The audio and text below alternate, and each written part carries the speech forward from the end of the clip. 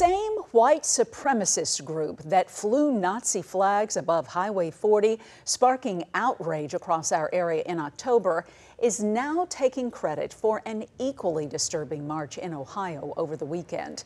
Fox 2's Max Deeknight joins us live downtown tonight. Max, higher profile organizations both near and far are condemning their actions tonight.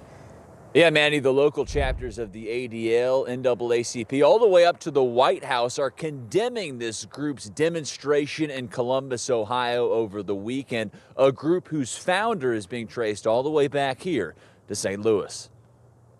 Take a look at this video. It shows a St. Louis-based group that calls themselves the Hate Club marching through the streets of Columbus, Ohio Saturday, waving Nazi flags and even pepper spraying someone who confronted them. The Anti-Defamation League says the group formed the day after a similar demonstration in October at the Mason Road overpass above Highway 40, which sparked outrage across our area. If their intent is to intimidate, that's different. St. Louis City NAACP President Adolphus Pruitt says they've heard more complaints about hateful speech and discrimination since the election. He thinks this group may be pushing the envelope on purpose. We get close to the line of whether it's freedom of speech or the attempt to intimidate. And if it's an attempt to intimidate and it has these racial connotations to it, we have federal laws for that. This is a naked display of hate and anti-Semitism and racism. The local chapter of the ADL says their investigation found the group's founder lives in St. Louis and was at both demonstrations.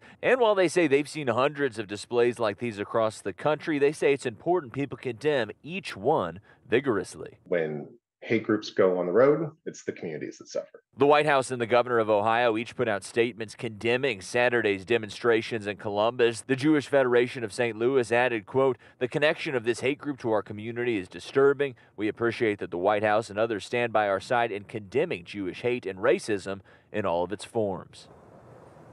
Columbus police detained but did not arrest any of the demonstrators over the weekend, saying while there were multiple altercations, none of them rose to the level of assault charges. We'll continue to follow this group and the events that happened over the weekend in Columbus. For now, reporting live in St. Louis tonight, Max Deeknight, Fox 2 News.